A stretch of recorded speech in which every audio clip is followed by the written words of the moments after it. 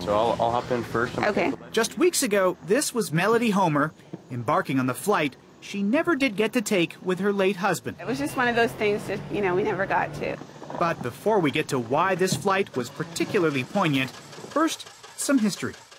Melodie grew up in Hamilton and moved to California to study nursing when in 1995 she met a soft-spoken pilot named LeRoy. He had beautiful eyes. I remember that was like the first thing I noticed. The couple married a few years later. It just felt like it was meant to be. And LeRoy, the American, he loved to tease his new Canadian bride on their trips to visit family in Ontario. Everything from going to Tim Hortons and him laughing at people ordering a double-double. The couple soon had a baby girl named Laurel and lived in New Jersey. And LeRoy, he worked for United Airlines.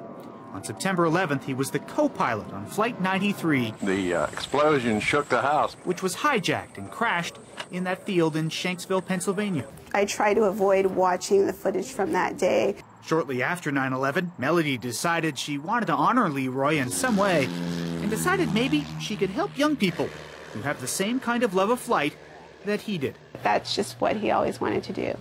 So Melodie started the LeRoy Homer Jr. Foundation, offering scholarships to train pilots who may not be able to afford flight training, like Courtney Schaer, who came from a single-parent family. It changed my life with learning the fundamentals of aviation and learning how to fly.